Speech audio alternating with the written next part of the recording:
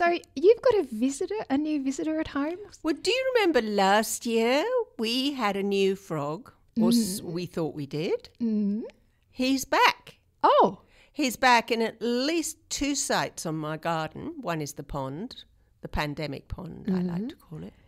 I've forgotten what it was, but it's the brown tree frog. I would say, actually, he started calling to my absolute amazement because it was cold just after the solstice. So I wouldn't have thought a frog would have been affected a great deal by daylight, but clearly this one was, or these 2 were. Oh, 2. And yes, I went to Frog ID, the app. Uh-huh.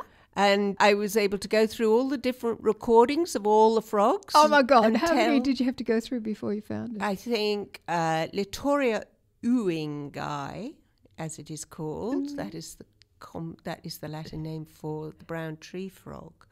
I had to go through about 10 or 11. Oh. I did it in the car, and my partner was driving, and I played this one. Nope.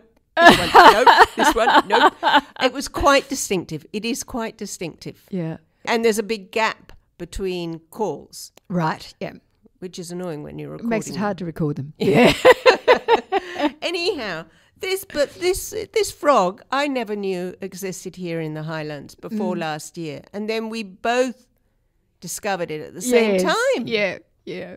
So, hey. Oh, very good. Yeah. Well, mine hasn't started calling yet. I'll keep you posted on my tree frog. Bye now.